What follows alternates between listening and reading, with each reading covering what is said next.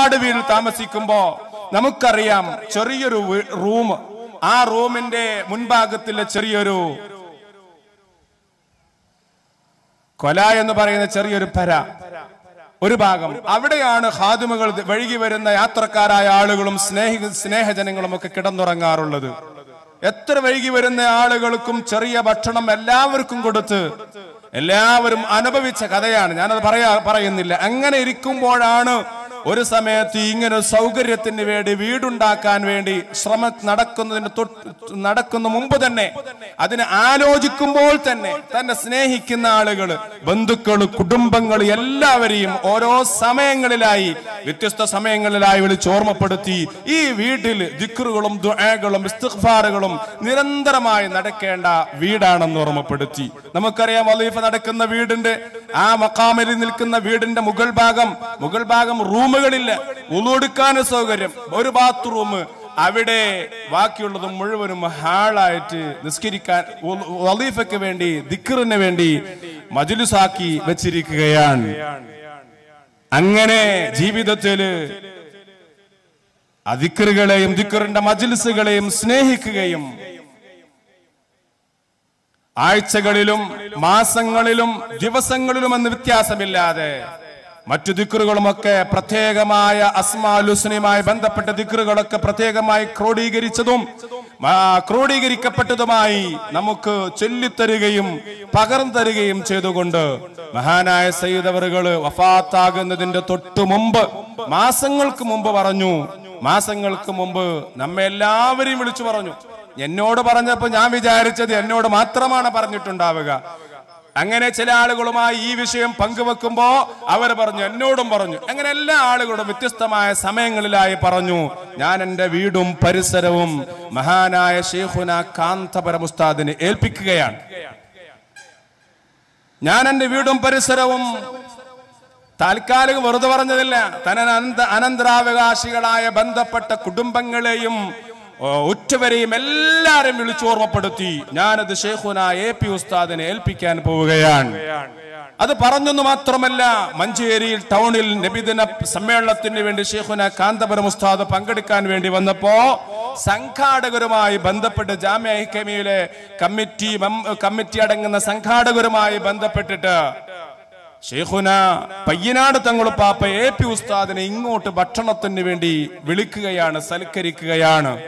എവിടെയും സമയം ദീർഘമായി ഉപയോഗപ്പെടുത്താത്ത മഹാനായ എ.പി. ഉസ്താദ് പയ്യനാട് തങ്ങളുപ്പാപ്പയുടെ സ്വകാര്യമായ ആ റൂമിൽ മുദരിസുമാരും ദർസ് നടത്തുന്ന ഉസ്താദുമാരും വന്നാൽ നമുക്ക് എല്ലാവർക്കും അറിയാം, തങ്ങളുപ്പാപ്പ പ്രത്യേകമായ ഒരു കിതാബ് എടുത്തിട്ട് റൂമിൽ കൊണ്ടുപോയി പ്രത്യേകം സൽക്കരിക്കുന്ന ഒരു സ്ഥലമുണ്ട്. അവിടെ പ്രത്യേകം ഇരുത്തി ഉസ്താദുമായി ദീർഘനേരം സംസാരിച്ച് ഉസ്താദ് ഏറ്റെടുത്തു എന്ന് ഉറപ്പ് കൊടുത്തിട്ടാണ് ഉസ്താദുമായി ശൈഖുന പയ്യനാട് തങ്ങൾ ആ മജ്ലിസ് പിരിയുന്നത്. ഒരു വിരിപ്പ് പോലും ചുളിയാൻ, ഇരിക്കുന്ന വിരിപ്പ് നാം നീങ്ങിയിരിക്കുമ്പോ ഒന്ന് ചുളിഞ്ഞാൽ അത് ഉടനെ സ്വന്തമായോ ഇരിക്കുന്ന ആളുകളോടോ പറഞ്ഞുകൊണ്ട് വൃത്തിയാക്കുന്ന, ഏത് സമയത്തും അത്തർ തേച്ച് സൂക്ഷിക്കുന്ന, ഏത് സമയത്തും സുഗന്ധം പുരട്ടി സൂക്ഷിക്കുന്ന വളരെ വൃത്തിയുള്ള ആ മജ്ലിസ് ഇന്ന് നിങ്ങൾ നോക്കൂ. ദൗർഭാഗ്യകരമെന്ന് പറയട്ടെ, ആ മഖാമിന്റെ പരിസരത്തിലൂടെ നമുക്ക് വാഹനത്തിൽ പോലും യാത്ര ചെയ്യാൻ മനസ്സ് സമ്മതിക്കുന്നില്ല. അതിന്റെ പൊടി പിടിച്ച് ഒരു ഭാഗം നിലം പൊത്താറായി നിൽക്കുന്ന ആ ദുരവസ്ഥ, ഇതിന്റെ സിറെന്താണെന്ന് നമുക്ക് മനസ്സിലാകുന്നില്ല. അല്ലാഹു സുബ്ഹാനഹു വ തആല എത്രയും പെട്ടെന്ന് തങ്ങളുപ്പാപ്പയെ സ്നേഹിക്കുന്ന, അവിടെ സംഘടനാ വ്യത്യാസമില്ല, അവിടെ ജാതി വ്യത്യാസമില്ല. നമുക്കറിയാം ഈ പരിസരത്തുള്ള അമുസ്ലിങ്ങളായ മുഴുവൻ ജനങ്ങളും മഹാനായ തങ്ങളുപ്പാപ്പയുടെ വഫാത്തിന്റെ വിവരമറിഞ്ഞപ്പോ എല്ലാവരും ഒന്നടങ്കം ഒറ്റക്കെട്ടായി സംസാരിച്ചു. വിളക്കണഞ്ഞുപോയി എന്നാണ് എല്ലാവരും പറഞ്ഞത്. അവിടെ ചെറുപ്പക്കാരില്ല, പ്രായം ചെന്നവരില്ല, മതത്തിന്റെ വ്യത്യാസമില്ലായിരുന്നു. എല്ലാവരും പറഞ്ഞു വിളക്കണഞ്ഞുപോയി. നിങ്ങൾ ചിന്തിച്ചു, നമ്മെ സംബന്ധിച്ചിടത്തോളം മഹാനായ സയ്യിദ് അവറുകളുടെ വിളക്കണഞ്ഞു പോയിട്ടില്ല. നമ്മുടെ മനസ്സിൽ നേരത്തെ രാവിലെ ഞാൻ ഓർമ്മപ്പെടുത്തിയതുപോലെ 9ാമത്തെ ഉറൂസാണെങ്കിലും ഇന്നലകളിൽ സയ്യിദ് അവറുകളുടെ വീട് ചാരത്തിരുന്ന് അവിടെ സംസാരിച്ചതുപോലെ നമുക്ക് തോന്നുകയാണ്. 9 വർഷം കടന്നുപോയത് നമുക്ക് അറിയുന്നില്ല. ആ മഹാനായ സയ്യിദ് അവറുകളുടെ വീടും പരിസരവും ഇങ്ങനെ കിടക്കുന്നത് കാണുമ്പോ നമുക്ക് വല്ലാത്ത മനസ്സിന് സങ്കടമുണ്ട്. നമുക്കൊന്നും മാത്രമല്ല, അവിടെ ജാതിയും മതവും സംഘടനയും രാഷ്ട്രീയവും വ്യത്യാസമില്ലാതെ എല്ലാ ആളുകളും അത് സങ്കടപ്പെട്ടുകൊണ്ടിരിക്കുകയാണ്, വിഷമിച്ചുകൊണ്ടിരിക്കുകയാണ്. അള്ളാഹു എത്രയും പെട്ടെന്ന് അത് തുറന്നു നൽകണം. ആർക്ക് എന്ന് തോന്നില്ല, തുറന്നിട്ട് എല്ലാവർക്കും സിയാറത്ത് ചെയ്യാൻ സയ്യിദ് അവറുകൾ ശൈഖുന നിലനിർത്തിയിരുന്ന ദിക്റുകളും സദസ്സുകളും അവിടെ തുടർന്നു കൊണ്ടുപോകാൻ, അവിടെ ഖുർആൻ പാരായണങ്ങൾ ചെയ്യാൻ. പലപ്പോഴും പറയാറുണ്ട്, ഞാൻ മരിച്ചാൽ എന്റെ മഖാമിന്റെ പരിസരത്ത് ഏത് സമയത്തും ഖുർആൻ പാരായണം ചെയ്യുന്ന ഒരു സാഹചര്യം ഉണ്ടാകണം.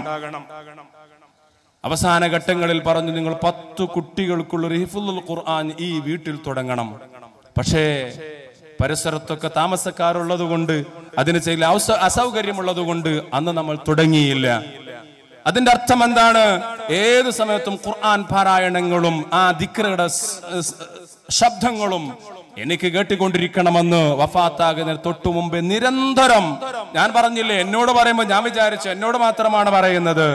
മറ്റുള്ള ആളുകളോടുമായി ഈ വിഷയം പങ്കുവെക്കുമ്പോൾ അവരോടും പറഞ്ഞിട്ടുണ്ട്. എല്ലാവരോടും ഈ വിഷയം ഓർമ്മപ്പെടുത്തിയിട്ടാണ് മഹാനായ സയ്യിദ് അവറുകൾ നമ്മോട് ഇവിടെ പറഞ്ഞത്. നേരത്തെ നമുക്കറിയാം, അവിടുത്തെ വീടിന്റെ പടിഞ്ഞാറ് ഭാഗത്ത് ചെറിയൊരു ഭാഗം ഷെഡ് കെട്ടിയിട്ട് അവിടെ ചെറിയൊരു ഭാഗം ഇറക്കി കെട്ടിയിട്ടുണ്ട്. നല്ല വാർപ്പിന്റെ കോൺക്രീറ്റ് വീടാണ്. ഒരു ഭാഗം ഷീറ്റ് ഇട്ടിട്ട് ഇറക്കി കെട്ടിയിട്ടുണ്ട്.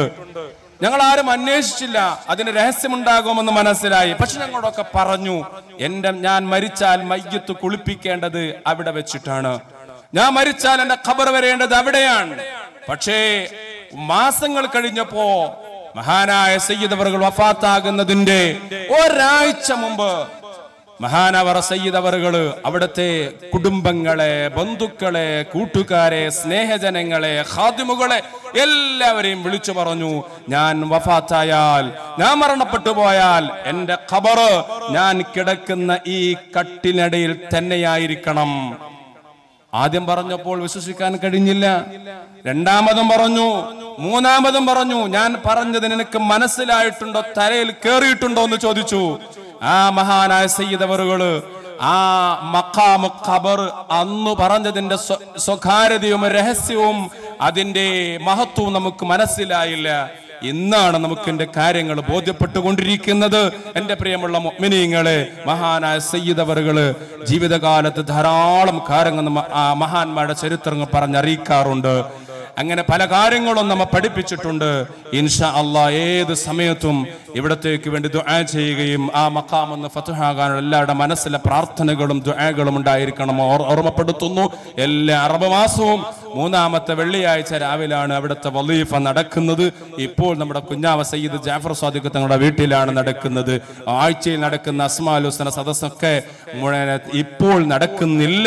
ഇൻഷാ അല്ലാഹ് നമുക്കത് പുനർജനിപ്പിക്കേണ്ടതുണ്ട്. എല്ലാവരുടെ മനസ്സിൽ അതുണ്ട്.